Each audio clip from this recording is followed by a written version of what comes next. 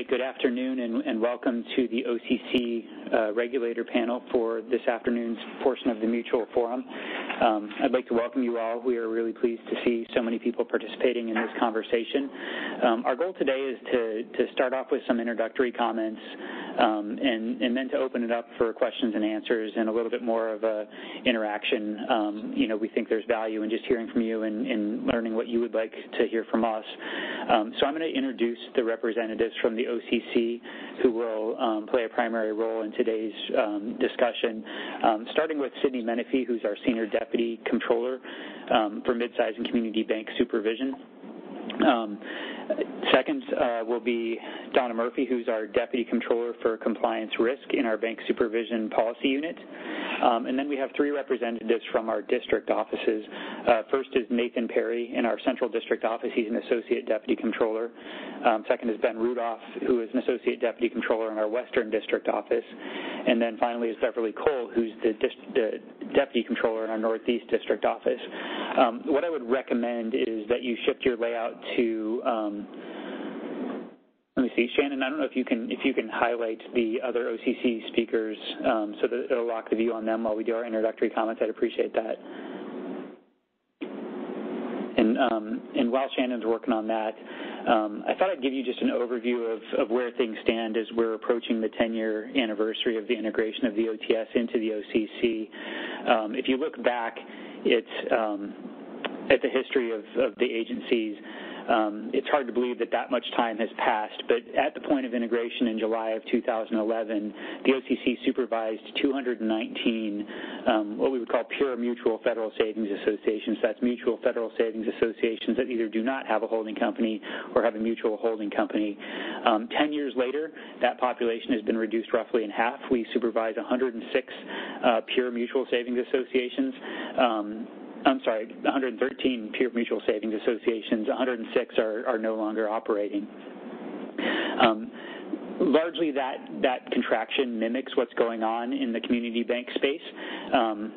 As I mentioned, out of the mutuals that we supervise, 113 are pure mutual federal savings associations. If you're expanding the definition of what a mutual is to include stock savings associations and mutual holding companies, there's an additional 25 stock federal savings associations that operate in a mutual holding company structure. So we feel like with the contraction in the industry, the mutual industry remains a relevant portion of the OCC portfolio and a significant part of our supervision efforts within midsize and community bank supervision. I wanted to highlight a few of the key issues that we've talked about over the course of the last several years when we've hosted these mutual forums and through the Mutual Savings Association Advisory Committee. First, and probably largely on people's minds because of the Federal Reserve segment today, but they discussed the Covered Savings Association regulation in some depth during their breakout session at lunchtime. Just to give you all an update on the Covered Savings Association regulation and the number of banks who have adopted the Covered Savings Association eligibility, 21 banks to date have adopted becoming a Covered Savings Association as of March 31st, 2021. Roughly half of them, just over half of them, 57% of those Covered Savings Associations are mutual charters. So we're pleased to see that people are leveraging the opportunity that was intended to reduce regulatory burden and allow additional flexibility for mutual savings associations and federal savings associations to expand their lending authority and engage in activities above and beyond that are permissible for a federal savings association. We're pleased to report that the Mutual Savings Association industry, the Federal Mutual Savings Association industry remains very strong, even compared to their community bank peers. 100% of mutual FSAs today are well capitalized per prompt corrective action. When we look across the risk assessment of the mutual population, strategic and operational risks remain the two highest risks facing mutual FSAs, largely because of the challenges that exist with strategic planning in today's economic environment. Obviously, all banks are experiencing some net interest margin contraction and dealing with the ramifications of the pandemic. In reaction to that, they've had to make some adjustments to their balance sheets in order to accommodate what's going on in the economy and what's going on in the world. But by and through all, despite the risk being elevated, the performance continues to remain high. The volume of MRAs cited against mutual federal savings associations in the last 12 months has actually declined by 39%. So we're down to 252 MRAs system-wide for all mutual savings associations from the same period last year. The most concentrated areas of matters requiring attention are in bank information technology. Obviously, as you all recall from today's session on cybersecurity, that's obviously a very compelling and real risk facing the banking system, so it's no surprise that bank information technology concerns are high. But what I'm happy to report is that population of MRAs has reduced year over year and has actually declined since the prior year. The second most prevalent matter requiring attention for mutual savings associations affects the capital markets area. It's about 17% of all outstanding matters requiring attention. And then the third position is commercial credit at about 15% of all concerns. Capital markets probably saw the biggest increase year over year in concerns cited, largely because of the shifts that are happening within banks' balance sheets. A lot of banks have elected to look towards investment portfolio changes in order to compensate for the inflow of deposits they've received and trying to bring on some interest-earning assets. So nothing unexpected. And again, I think the progress that I would view as being the most productive is the progress in reducing information technology. MRAs were down 53 concerns over the past year in total volume of MRAs facing mutual savings associations. I previously mentioned that all mutuals within the system are well capitalized, but I thought it may be good to provide a little bit more context beyond that. When you look at the Mutual Federal Savings Association population, the median leverage ratio is solid. It's at 14.4%, and it fell 16 basis points, largely due to growth that occurred because mutual bankers have participated so strongly in the PPP lending program. It remains well above the state-chartered median of 11.85%, so collectively the Mutual Federal Savings Association population has stronger capital than your state-run regulated counterparts. And out of the population of mutuals that we supervise, 62 or 45% of the mutual FSAs opted into the CBLR framework and are now using that as their guide for how they calculate capital adequacy. Transitioning just slightly to talk a little bit about asset quality, because we've all experienced a somewhat unconventional year with the pandemic and the ramifications of the pandemic. Our total past due loans amongst the mutual population have continued to improve and fell 5 basis points to what we would consider a decade low, 0.56%. That's incredible considering where we thought we would be today. Keep in mind that we have to take that with a grain of salt, because while the past due levels remain low, there's still a lot of modifications and government stimulus that are potentially masking risk that's out there and delinquencies for some credits. So when the comptroller spoke earlier today of making sure that we avoid complacency, that's exactly what he's talking about, is paying attention to what's going on, noticing trends, and reacting if you start to see deterioration materialize as some of these government stimulus programs unwind. The only other thing I would focus on briefly is liquidity. I know we talked this morning at the Mutual Savings Association Advisory Committee. While there were 10 of you there as members of the committee, most of you didn't have the benefit of that conversation, but we did talk quite a bit about liquidity and the inflow of deposits that have happened as a result of the stimulus checks, PPP funds, and other reasons associated with the pandemic. Mutuals are obviously flush with liquidity as a result of those. The on-hand liquidity ratio for mutual FSAs it broke above 30% due to those inflows of pandemic-related deposits, and it's anyone's guess as to when those will start to run off or customers will start to behave differently. But it does create some really big challenges for bankers as they try to consider whether these are permanent inflows and whether you should start planning to operate under this new balance sheet structure that you found yourself encountering. So that's just some high-level insights into what's going on with the Mutual Savings Association population right now. I think the highlights of what we discussed this morning in the Mutual Savings Association Advisory Committee, first, I would recommend any mutual that is interested should go to the OCC's website. There's a public record of the Mutual Savings Association Advisory Committee, the topical areas that the representative members bring to the table. And I think one of the most compelling things that the comptroller committed to this morning is a commitment to transparency in terms of conveying our policies and standards relative to transactions that come to our licensing process. So as an OCC, we are going to echo that commitment and move forward with creating more transparency around transactions, specifically affecting mutual savings associations, including voluntary liquidations, and moving on beyond that, even potentially merger conversions and other of those novel transactions that tend to occur at various intervals through the economic cycle. The focus of our discussion today, while we want it to be interactive, we do have some subject matter expertise with us in having Donna Murphy attend today. Like I mentioned at the beginning in the introduction, she is our Deputy Controller for Compliance Risk Policy at the OCC. A couple of topic areas that are always on top of mind are what's going on with the Community Reinvestment Act and also what's going on with Bank Secrecy Act. And Donna is going to kick us off today by giving a little bit of an overview on where we stand on both of those topics. Donna's only going to be able to be with us for the beginning of today's panel discussion, so we wanted to front-load the conversation with consumer compliance and other related topics so we could leverage her expertise. So I'm going to turn it over to Donna to kick us off and give us those updates before we open it up for general questions. So thanks, Mike. Good afternoon, everyone. I really appreciate the opportunity to be here this afternoon to give a little update on some of the areas, policy areas that are on within my team. I'm going to focus on BSA and the Community Reinvestment Act, but also, we cover consumer protection and fair lending as well. So if people have questions, please feel free to ask those or send those to me as we're going along. So I'll start out with BSA because there's just been a lot going on in BSA over the last year or so. Of course, top of mind has been adjusting to and through the COVID pandemic and everything that's meant in the BSA area, as well as, of course, consumer protection and other areas as well.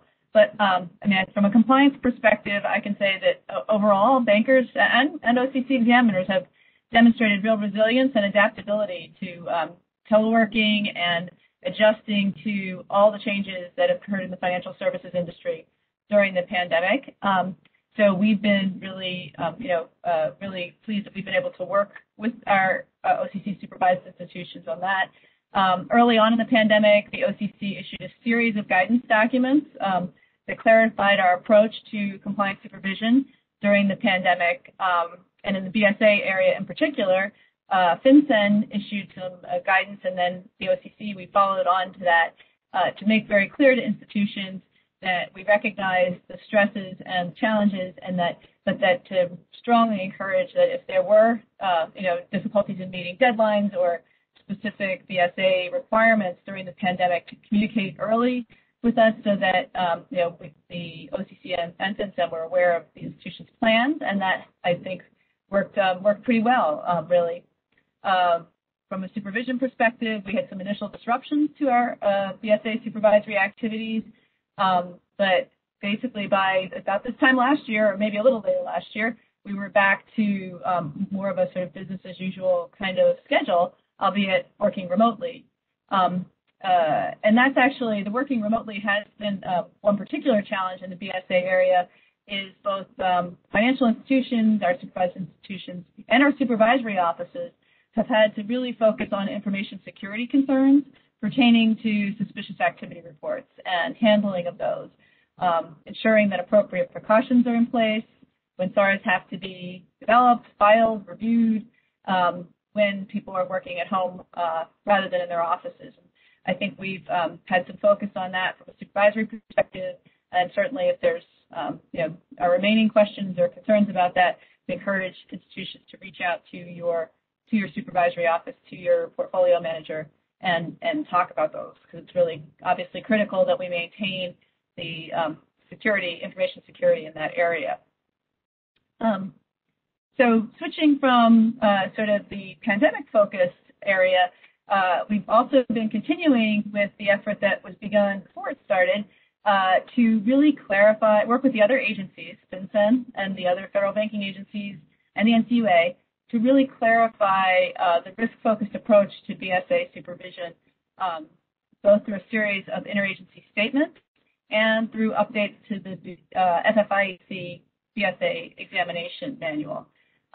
So just to highlight a couple of things that have happened over the last year, in last summer, August, we issued with the other FBAs and FinCEN a joint statement on addressing politically exposed persons and making clear how, for financial institutions, how the BSA regulatory requirements for customers, particularly customer due diligence, relate to this category that politically exposed persons may exhibit high risk characteristics, but they may not. So the key point of this statement is that PEPs should be addressed on a risk-focused, risk-based approach for conducting customer due diligence, and not all PEPs are high risk. The statement also, of course, distinguishes the very specific legal requirements that relate to senior foreign political figures, which is generally a subset of the customers who are considered PEPs. So that's we have gotten feedback that's been helpful, hopefully, to some of your institutions as well. Similarly, in November of last year, we issued what we called the Charities Fact Sheet. It was a joint fact sheet from the FinCEN and the FBAs, again, that really recognized the important role of charities and other nonprofit organizations. I was really prompted by some of those organizations attempting to do work during the pandemic and sometimes running into difficulties with receiving financial services on an international basis. But it also applies to domestic charities, and again emphasizes that customer due diligence for those customers should be applied on a risk basis, and that not all charities or other non-governmental organizations, NGOs, are high risk. And so hopefully those two statements have been, if you're not aware of them, they're available on OCC.gov on our webpage, and with bulletins issued by the OCC to provide that kind of clarification on our supervision. We also worked with the other FBAs to update an enforcement statement that has been out there for many years, for about 15 years. And that was just to clarify, it didn't signal any new enforcement efforts or initiatives, but it had gotten outdated over the years, and we wanted to really clarify how the agencies approached the requirements in our regulations regarding BSA enforcement. Again, that's available on our webpage, or if people have questions, I'd be happy to address them. Another focus over the last year has been updating the BSA manual, and some of you may be probably aware of this. We last April reissued the beginning sections of the manual, which are sort of the overview sections, to really clarify and integrate fully the risk-based approach to BSA examinations into the manual, so that it's very clear both to all of your institutions as well as to our examiners. There's clear guidance on how the risk-based approach should be applied in BSA examinations. Also, those updates incorporated the encouragement that the agencies have given to institutions to consider, where appropriate, innovative approaches to BSA AML. And some of you may have worked with our Office of Innovation at the OCC.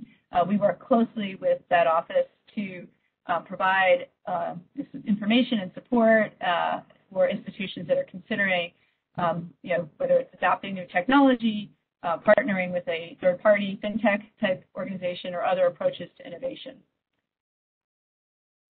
With respect to the manual, we are proceeding with the update project and are basically issuing additional updates to the manual on what we call it sort of an incremental basis. So on February 25th, and then again on June 21st, we issued each time 4 additional updated sections of the manual addressing various regulatory requirements. We're continuing to work on this project, and we're focusing now on updating some sections of the manual that have been impacted by the interagency statements I mentioned a few minutes ago. And then we expect to turn to updates from the AML Act. And so the AML Act is, of course, another huge change in the BSA world. It was implemented, it was finally adopted by Congress on January 4th, 2021, but it's called the Anti-Money Laundering Act of 2020. There's also the Corporate Transparency Act of 2020. And it would take me the entire hour to go through all the provisions of the Act. that are included in this really comprehensive legislation, but it really is a change in the approach to BSA and to anti-money laundering for the U.S. system overall, the BSA regime. Some of the key things that you're going to be seeing very, very soon are that the purposes of the BSA have been expanded to officially recognize counter-terrorist financing.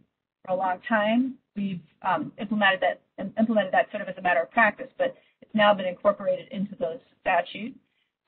Also, FinCEN and the Department of Treasury, working with all of their agency partners across law enforcement and the regulators, have been developing a set of national priorities for anti-money laundering and counter-terrorist financing. And those priorities are going to actually be published very, very soon. They are due 180 days after implementation of the Act, which happens to occur tomorrow. Those priorities are going to be published as sort of a list. And they will then be followed by, as prescribed by the Anti-Money Laundering Act, new regulations. So sort of by the end of this year, the beginning of next year, you'll start to see some regulatory changes. But for now, when the priorities come out, the federal banking agencies and FinCEN will actually issue a statement in conjunction with them that makes very clear that there's no immediate action that's required by the publication of these priorities. But, institutions, all your institutions should start looking at them and, identifying those that are relevant to your institution's business model and risk profile. And then there will be regulations, first the proposed rule, and then final regulation changes will follow later in the year probably. So that's a big change. The other sort of biggest headline, I guess, here will be that FinCEN earlier this year issued an advance notice of proposed rulemaking related to the Corporate Transparency Act. This is the requirement that Congress has placed on FinCEN to develop a beneficial ownership registry. Corporations will have to, certain corporations, there are some exceptions, but certain corporations will have to register with FinCEN and provide their beneficial ownership. So that is going to be a big project for FinCEN to establish and run that registry. This initial rulemaking will be designed to implement that. And then once the registry is implemented, again, probably next year, FinCEN will then engage in rulemaking to adapt its beneficial ownership rule that applies to all your institutions right now. That will be adapted to work with the beneficial ownership registry, and that but that's again forthcoming regulation. There's also provisions related to support for technology, for information sharing, for training, for security of SARS and other BSA data. Just a whole number of Anti-Money Laundering Act provisions that will be implemented over the next several years. And the OCC and the other SBAs are working very closely with FinCEN on the development of all these various areas. So I'm going to stop there for BSA, but certainly happy to answer any questions that that you all may have. We'll turn for a minute to the status of the Community Reinvestment Act rule. As most of you probably know, last June, the OCC published a final rule to modernize the agency's regulations under the CRA. Some of those provisions of that rule were effective. They had a compliance date last October and have been implemented. Those provisions primarily include qualifying activities criteria, both lending and community development related, a qualifying activities list and confirmation system, changes to the asset size for bank types, and other definitions and strategic plans. Those are some of the major changes. Those changes are continuing to be implemented. But on May 18th, the acting comptroller did announce that the OCC is reviewing and reconsidering the June 2020 rule. So with this reconsideration going on, we are as I said, continuing to implement those provisions that went into effect in October. But we have paused on the implementation and have made clear that we will not object to our supervised institutions pausing on implementation of provisions that had a compliance date of January 2023 or 2024. In other words, the provisions that haven't gone into effect yet are sort of paused. The ones that did go into effect, we are continuing to implement unless and until further rulemaking occurs. And with regard to those provisions that are in effect and continuing, we've issued 2 bulletins, one in November 2020, and then one in January to implement those provisions. Those are also available on our OCC.gov website. Or if people have questions, I'm happy to try and answer them. So that's and then basically this review and reconsideration is ongoing. We are looking to determine how to provide recommendations to the acting comptroller, who will make a decision about how to move forward in the way that is true to the purposes of the CRA, and hopefully it provides for an orderly transition to whatever are the next steps. We also expect that there will be additional opportunities for stakeholder input, as well as as we evaluate the issues and the questions that have been raised. So that's pretty much what I was going to say as an overview. I guess I could take questions. Yeah, and so for everyone on the line, you're welcome to submit your questions directly into the chat, or if you use the raise hand icon, which is next to your name, you're also welcome to do that and ask the question verbally. We'll monitor for people who raise their hands and call on them so we can kind of keep some order to how the questions come in. But either format is acceptable if you'd rather type it in versus if you'd rather speak directly to us. And as you're thinking about questions related to CRA, BSA, or consumer compliance, you're also welcome to submit questions relative to any other supervision topic that you want to tee up for discussion. We do want this to be interactive, and we want to be able to talk about issues that are relevant to you as the bankers. So even if you want to just submit topic areas to hear what's going on, you're welcome to do that as well.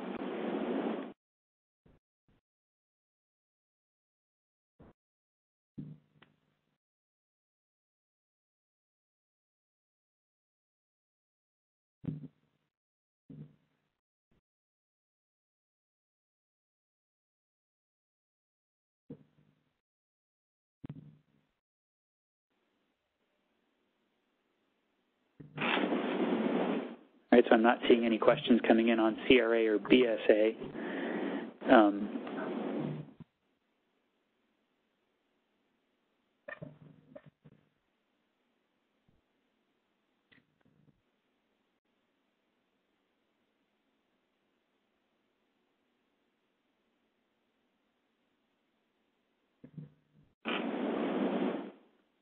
I guess you did too good of a job, Donna. There's a lot going on, but on the CRA front, certainly more to come. And calls on the essay. So. And from the Mutual Savings Association Advisory Committee meeting this morning, we had the acting comptroller come and speak to the group of bankers, and very much at the high level, he did talk about CRA and his goal to work collaboratively with the other federal regulatory agencies to understand if we can move forward together on how the modernization and reform of CRA will work. So I know Donna and her group is going to be doing a lot of work in regards to that evolution, both assessing where we are and where we need to get to. So we obviously appreciate the work they've already done to this point, and I think the partnership we have with our bankers is also critically important in understanding what we got right or what were pressure points or pain points for you in terms of how the rule itself came out. So your feedback is also critically important as we consider our next steps in this area. That's a great step. That's a great point, Mike. As many of you may know, the Federal Reserve Board issued an advance notice of proposed rulemaking relating to CRA last fall, and we have been meeting, members of my team have been meeting with their staff about the comments that they got back in response to that ANPR. But as I did mention, I expect that there will be formal opportunities, but certainly informal input we get, we do get regularly, both from my colleagues in supervision and, also directly to us in policy, comments from the institutions that are actually implementing this rule. And that has been invaluable and has very much influenced, how we're proceeding with implementation and also with, with some of the questions that have come up now. So please continue to let us know what's going on and how it's working. Okay. One last opportunity to ask questions for Donna before we shift focus and start talking a little bit more about direct supervision within MCBS.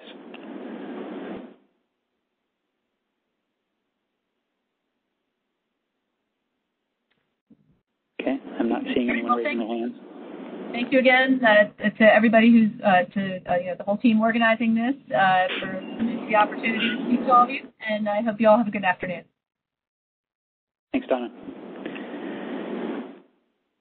So for the remainder of today's session, as I mentioned at the beginning, we invited several of our district representatives to come and speak with you on issues going on within district supervision. Obviously, I'm here in my role as the Deputy Controller for Thrift Supervision, responsible for the Mutual Savings Association Advisory Committee, and really a lot of the overarching policy issues that arise relative to the thrift industry. Sydney Menifee, as our Senior Deputy Controller, oversees all of our district operations as well as thrift supervision and special supervision, which is our problem bank unit. And we do have, three valuable members of that team, Beverly Cole, Ben Rudolph, and Nathan Perry here with us today. I will open it up for Ben, Nathan, or Beverly if you have any pressing issues that you want to raise from district supervision perspective, or Sydney, obviously, if you have an issue that you'd like to tee up for discussion, we'd welcome that as well.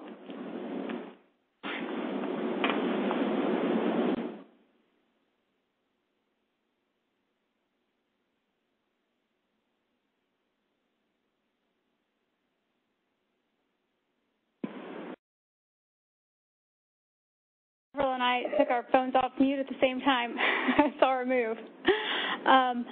Maybe I'll just take a minute to maybe reiterate some of the comments from our previous session with the advisory committee, that we really do appreciate your participation in this event, and the feedback that we get from you is very valuable to us, and we do use it to guide our supervisory strategies and how we think about our supervision and think about policies or practices that we might need to tailor or rethink. So we do really appreciate and value the feedback that you're getting, that you give us in these types of forums. So don't be shy, raise your hand, submit your questions through the chat. Your questions tell us what's on top of your mind, so they're very informative and let us know where we need to focus our attention as well. And it's really important to us because mutual charters are very important to us, and we understand that you do have unique aspects to your charter, and that needs to be taken into consideration. So if there's any issue that you'd like to bring up, we do encourage you to raise your hand or type your question in the chat, which sometimes is a little bit easier for those of us that might be a little shy. So I do encourage you to raise your issues and ask your questions. And Ben and Beverly, Nathan, if you have anything that you wanted to add, I'll turn it over to you.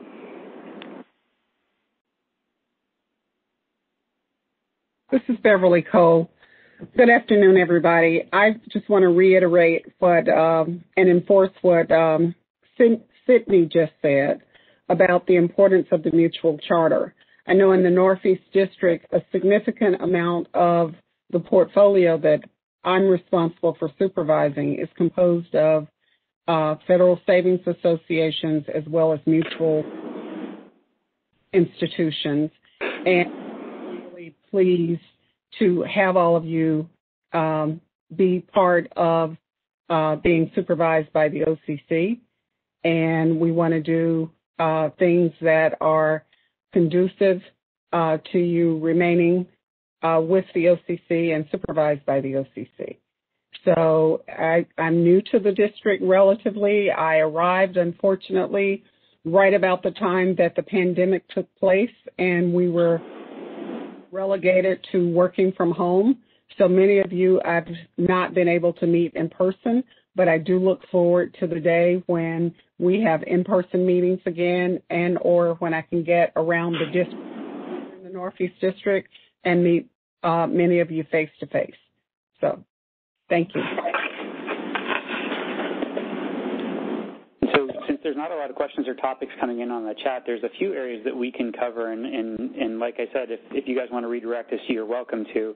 But I thought I would start by teeing up the conversation on what we're doing relative to supervision as we're kind of exiting the pandemic and the lockdown, how we're approaching bank examinations going forward, kind of our lessons learned from the last year of having to do remote examination work, and what you can expect going forward. The OCC's operating posture internally has not changed and will remain unchanged until after Labor Day, when we make a decision about whether we want to move away from our enhanced telework posture. But we are starting to do more work on site at financial institutions, largely in step and in alignment with the bank's policies on the pandemic and their comfort level with having people travel in or be located within their bank. We have greatly missed the idea of being face-to-face and having direct interaction, but we know a result of the pandemic will be that there is probably a hybrid solution that is probably the most workable, where we will continue to do a chunk of work off-site and then allow time on-site for key meetings, interactions with bank, key bank personnel, or to talk about specific sensitive issues or concerns that are arising as a result of the examination. We are going to be curious to hear from you as we kind of move from the lockdown posture back to a more in-person approach to examinations as to what works and what doesn't work, because I think the shared experience of what we've learned over the last year is going to be really important in how we strike that balance of what should be on-site versus what should be off-site work. There's been a classic argument that's gone on within mid-sized and community bank supervision over the value of that direct interaction versus things that we can do without disrupting the flow of the bank's operations and taking time and attention away from your staff, which is obviously going to be heavily engaged in their day jobs and don't always have the time to entertain thousands of questions from bank examiners while they're on site. So achieving that balance is going to be critically important to us. Many of you have probably already experienced some of the return to on-site examination work, and over the course of the next several months, you will likely, in coordination with your portfolio manager, have those kinds of conversations. I would be curious to hear from any of the bankers in attendance today whether you have any concerns emerging out of the pandemic as we reintegrate ourselves into your banks, or if there are any lessons you have or have learned that you would like to pass along to us. So that's one potential topic area. And again, submit any thoughts in the chat or raise your hand, and we can call on you to address the topic. The second area that came up in this morning's conversation on the Mutual Savings Association Advisory Committee is in also a pandemic-related topic, but very specific to the community bank leverage rule and kind of the ongoing pressure that banks are feeling relative to their balance sheets and maintaining compliance with the CBLR minimums, given the deposit inflows and the decision-making involved in whether you try to enter into new investment activities or new types of lending in order to deploy that cash into earning assets. So that'll be a topic of conversations that we want to learn from you as bankers on. As you're all aware, during the pandemic, we published guidance on kind of the short-term impact if you have these deposit inflows, what would happen over the course of time as they roll back out. For many of you, the rollout has not occurred, and some of those deposits have proven to be quite sticky, and so you're faced with some conundrums about how you restructure your balance sheet to accommodate that activity. So we're going to be paying a lot of attention when we come in to do exams of what's going on with your balance sheets, how you're making the risk selection and risk decisions about where you deploy those funds, and how you continue to earn money both locally and then through investments or other opportunities that arise. But the specific question that came up this morning in the Mutual Advisory Committee was whether there'd be additional guidance from the OCC on kind of the 6-month, 9-month, 12-month after the fact activities that occur. And we don't have plans to issue additional guidance absent hearing directly from the industry that there is a need for it. The idea would be that as your balance sheets continue to mature and evolve, you would recognize what is more likely to be a permanent change versus what is a temporary change associated with PPP or the inflow of deposits deposits that resulted due to stimulus checks or other things during the pandemic. So again, an opportunity for you to provide us feedback as we come in and do your examinations, or in context of today's conversation, would be really helpful for us as well. And I can keep going. I've got a laundry list of things we can cover. I'm going to keep pausing, though, just to see if anyone does have any questions or any topics they'd like us to focus in on. I see, Annette, you raised your hand. So if you I did. Like to... Yeah, just a couple of comments. One, as far as the examination's concerned, I think it is great to have that hybrid option because it is so much more efficient. However, I do think it's important that the exam teams get out and see the communities that we're operating in, because I think that does have a big influence on some of the underlying reasons behind why we offer the products and services the way we do. And then just in relation to the pandemic and moving forward, our asset quality is better than it's ever been. However, we continue to incorporate a qualitative factor in our allowance calculation in the event that we do start seeing deterioration in our portfolio. And in my last conversation with our examiner in charge, she kind of indicated that until we are really through and have a high comfort level, that they would be okay with us maintaining that COVID qualitative factor. And I guess I just kind of wanted to get a feel if that's sort of the overall sense for all of the districts, or if they will look at it sort of on a geographic type basis as far as what is going to be allowed going forward.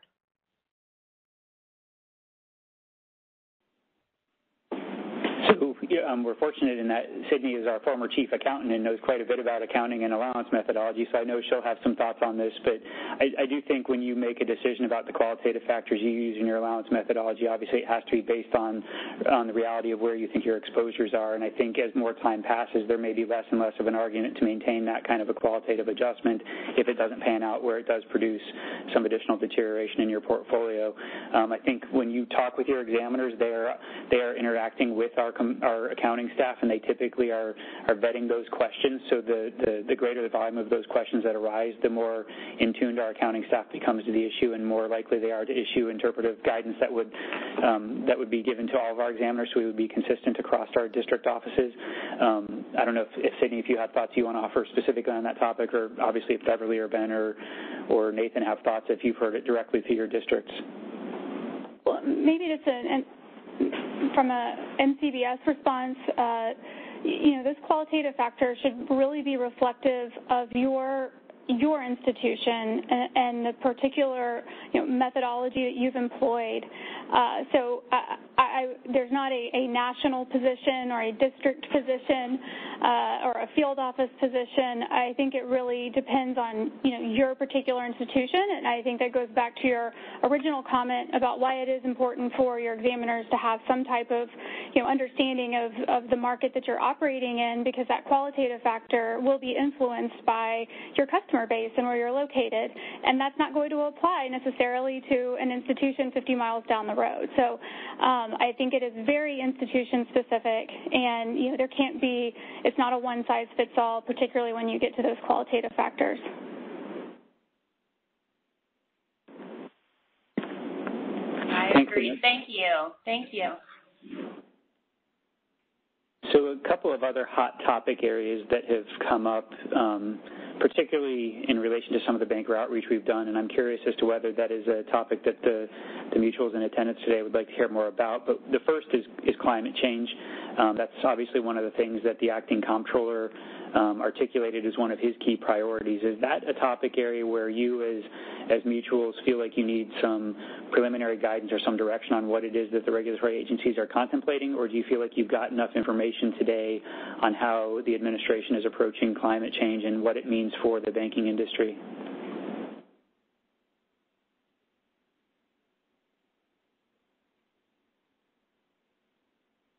And maybe to put a little bit of context as you're thinking, the acting comptroller has really framed this up as a risk management discussion.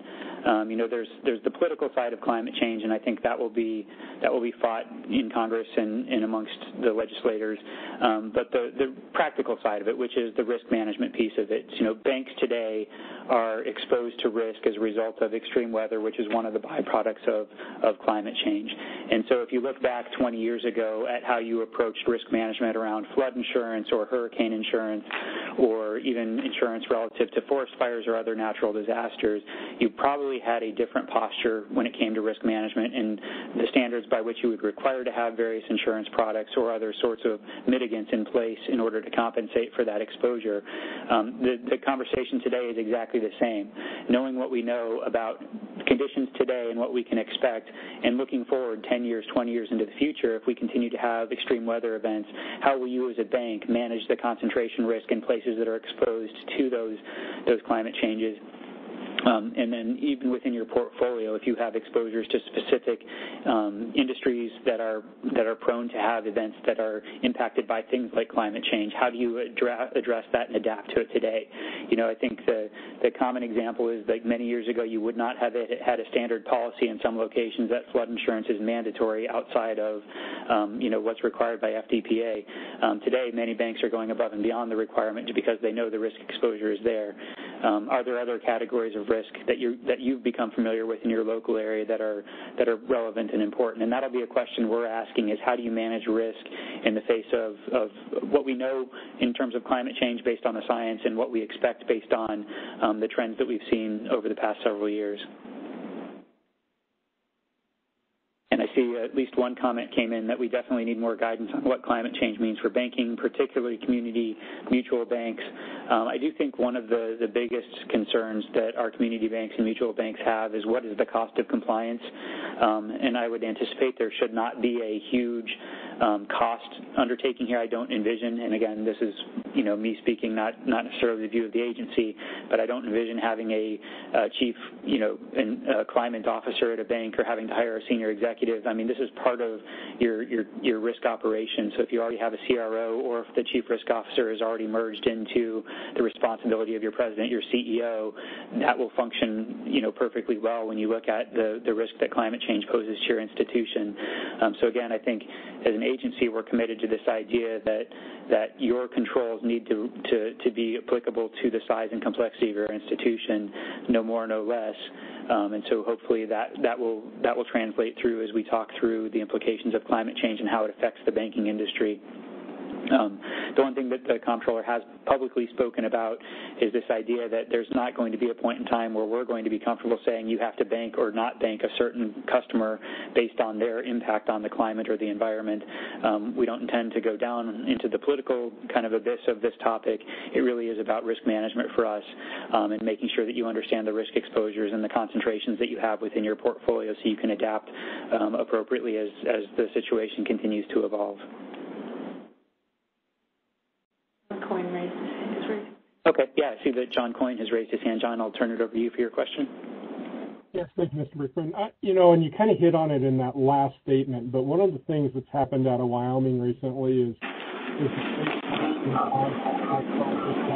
against not financing gun manufacturers and ammunition carriers. And I was curious where that runs into a concept that we could choose to do that from a banking standpoint, but then run against a political statement as much as anything in my mind about the financing of those things.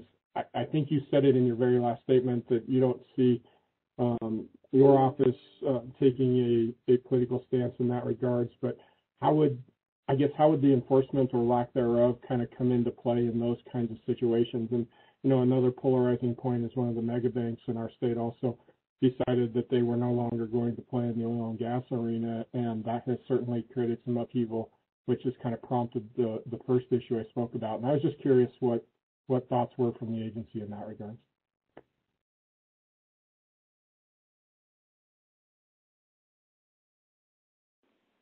I'll give some preliminary thoughts and then see if any of our other panelists have anything to add to it. But I think, we obviously aren't putting a rule in place that would require you to bank certain industries at this stage.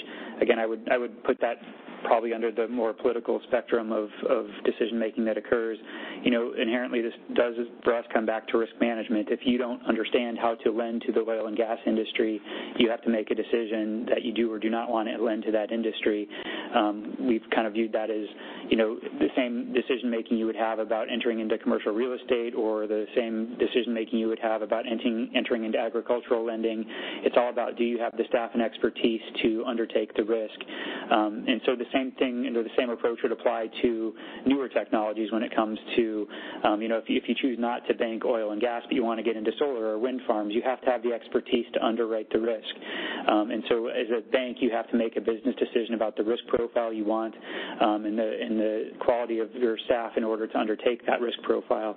And I think in terms of industry focus, we would be agnostic. If you're lending to commercial real estate, we wouldn't want you picking and choosing which commercial entities you lend to based on your perception of what is valuable versus what's not valuable from a social perspective. But we recognize decisions you make affect how your community views you as well, and you have to kind of walk a fine line there. And again, to me, it's about risk selection, risk choice, and I don't think that the governments, particularly the OCC, should put a heavy hand on telling you who to bank to and who not to bank, as long as it's not in violation of, discrimination rules. I mean, obviously, if it comes down to racial discrimination or any other kind of fair lending consideration, we would object to that. But I don't think the same argument has been posed based on the type or the nature of the industry that you're banking with. So I don't know if Sydney or anyone who's got more practical experience in the issue coming up in the district has any thoughts on the topic. A couple comments I might add, Mike, is I think our long public stance on this is that we don't tell banks who to bank. We do tell them how to implement risk management systems.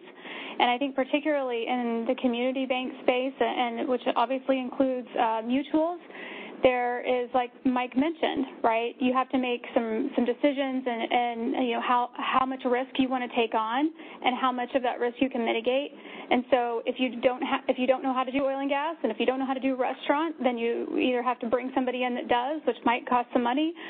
So you may decide not to do that, and that's a legitimate business reason to not bank a particular industry, is because you don't have the expertise, nor are you interested in investing money to go get the expertise. So those are all very valid reasons to not bank a particular industry.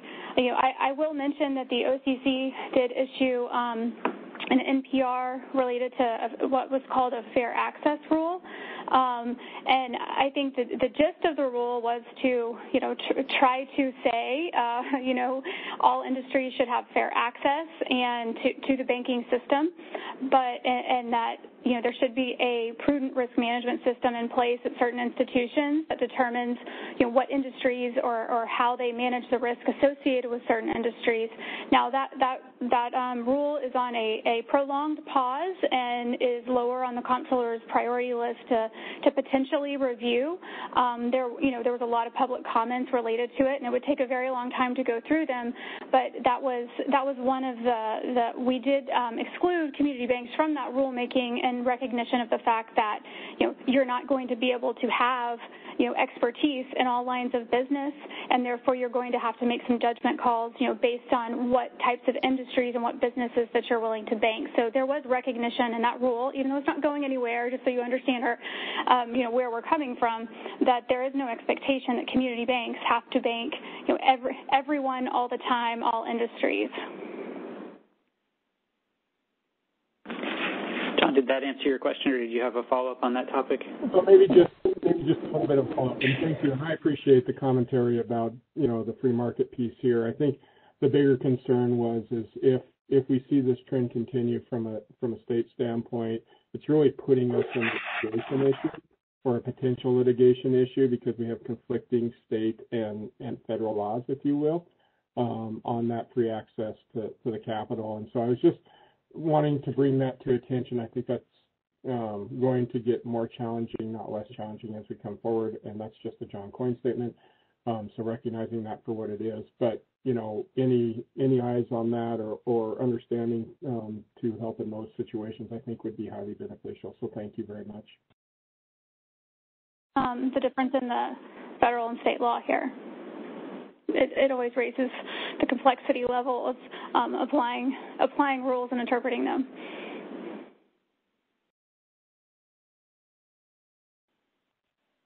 Another popular topic that has come up in some of our community bank outreach is really more information on the OCC's approach with Project REACH and also the comptroller's priority of reaching underbanked or unbanked individuals and what that means for community banks. And just for a moment, I'll speak as the deputy for thrift supervision, so in recognition that I don't have direct supervisory responsibility for thrifts under that job title, I really am more responsible for policy outreach and working closely with the Mutual Advisory Committee. But one of the things we're going to be looking for is really buy-in from the community bank population, particularly mutuals, on how you can help to kind of close the gap in terms of reaching some of those populations. I know just anecdotally several of you who are members of the Mutual Advisory Committee have shared stories about how you are within your communities reaching out and exploring new opportunities for providing services to people who wouldn't necessarily qualify under your existing policies and procedures. I think one of the examples that came up this morning was people who didn't have Social Security numbers but did have ITINs and how you could adjust your business model to be able to bring them into the fold. I think as Project REACH was announced as the economic kind of roundtable to discuss some of these issues, a lot of the focus was on large banks and collaborating with the minority depository institutions that exist and finding ways to leverage, mentor, and to improve the ways that banks provide those services. But there is a critically important community bank aspect to the work that we're trying to accomplish when it comes to diversifying who has access to the national banking and the federal savings association systems.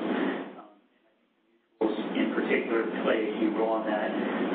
I think one of the arguments that's come up in several of the Mutual Savings Association Advisory Committee meetings is that mutuals really are, the purest form of bank. When you're looking at, political, people talking about a public banking option through the post office or through other means, mutuals would accomplish the same thing in the private sector, essentially allowing the banks to be owned by the members or the depositors.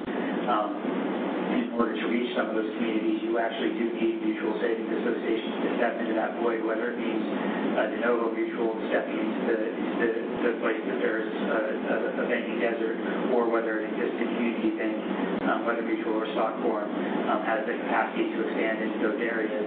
We're looking for your ideas in that front, so I'm curious as to whether or not you have found ways to intersect with Project REACH. We're planning on doing some more district-based outreach with community banks. Beverly being on the call is good because not only is she the deputy controller for the Northeast District, but she's also responsible for the Minority Depository Institution Advisory Committee, which is a group very similar to the Mutual Advisory Committee, comprised of bankers who are minority depository institution bankers who also advise us on topics relative to their specific representative sample of institutions. So Beverly, I don't know if you have anything you would like to add in terms of how Project REACH is working within the NDIC population, or how we intend to continue to roll out the conversation amongst community bankers. I think that'll be a critical and great focus for us as an agency going forward. Yeah, thanks, Mike. No, this has been I think Project REACH, while it was the brainchild of former acting comptroller Brian Brooks, some of this effort really started with the MDIAC, our Minority Depository Advisory Committee, years ago under then Comptroller Curry. And really the main theme, I will say, for me was that, one, the work that we do and that other larger institutions do with the MDIs and smaller institutions is really about developing relationships, because you do business with people that you have relationships with. You do transactions with people that you don't. And one of the concerns of the MDI population was that the larger institutions were not at the table. And so it was really about how we could go about bringing them to the table. And out of that, the idea of MDI collaboration meetings were born, where we brought larger institutions together along with the MDIs. And actually, at some of the first meetings, the MDI population was very upset that we had brought the larger institutions to the meeting because they were still seeing each other as competition, and there was a lack of trust. So as a regulator, we were very careful not to force any relationships or transactions or issues. But I think over time, by bringing them together, they really kind of came to, there was some common ground and some common goals, and that they could help each other. Because in business, both parties have to benefit. And so Project REACH was an explosion, and some of that was, I think, the timing of it, given what was going on in just society in general, but also the push that and importance that Acting Comptroller Brian Brooks placed on Project REACH and many of the projects. And then just bringing community leaders together, the bankers together, the MDIs, the larger institution bankers, and their representatives together is really how we've kind of gotten to Project REACH now. A lot of interest, and I think at some point there will be opportunities, or, and Mike and I kind of talked about this more informally than formally, about how do we go about bringing other institutions into a Project REACH type environment. And that would definitely, for me, I think we would want to include the mutuals in that.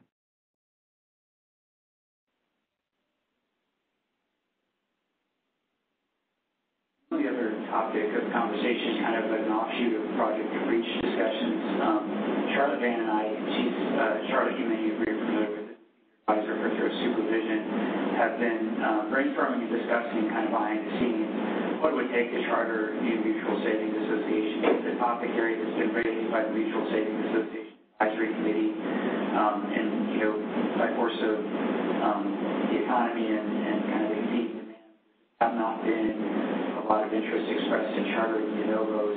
But it's the point of time that we are faced with where we have a definite need when it comes to banking minority communities, an incentive to try and charter additional minority depository institutions.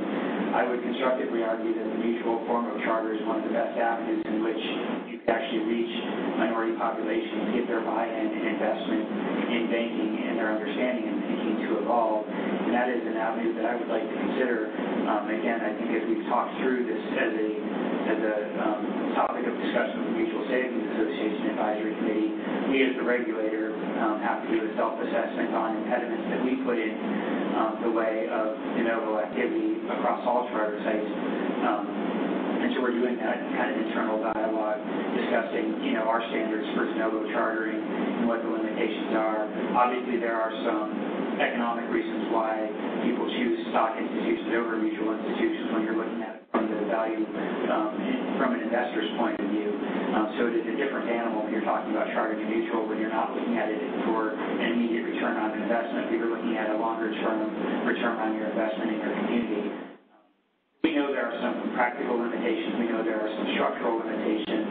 But it's a topic area that we are very keenly interested in exploring and discussing. And it's one that, like I said, has surfaced at the Mutual Savings Association Advisory Committee. Various banking organizations have raised the topic with us, and it's one that we are actively engaged in. No promises to whether we reach a solution or whether we actually get an active charter application to consider and to work our way through. That is obviously one of the more compelling reasons to answer the questions would be you actually have a live example to think about. I think it is time to be creative in terms of reaching that part of the industry. A huge population of people that have somehow been left out of the banking system. And something I've been talking with my team about, because I do wear two hats. I'm also responsible for special supervision, which is our problem bank unit. I think collectively in the problem bank side of our operation, we are very surprised unprecedented disruption in banking. And largely it's because banks aren't taking the same degree of risk that they were taking 10 years ago. And potentially we tightened our belt so much that we caused the exclusion of certain populations from the banking industry. Probably has not been witnessed before the last financial crisis. And so we have to understand what it means to bring those underbanked or unbanked people into the system, how to manage that risk, and how to balance that with the reward of getting people into the help them build their livelihood. So a lot of really difficult conversations that need to occur, conversations that I believe that we have from a policy perspective. And again, I'm speaking where I had someone who's not responsible for the direct supervision at this point of our district.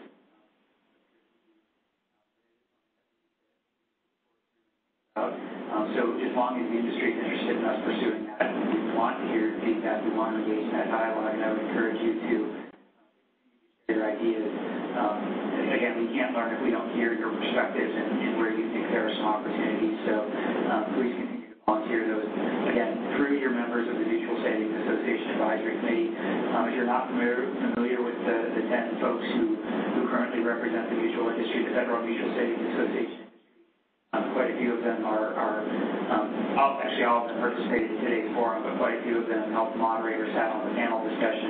I can see Anna and George and Annette right now, so I know that there are three of the folks who are joining us on the video portion of today's chat who have been great in this current term.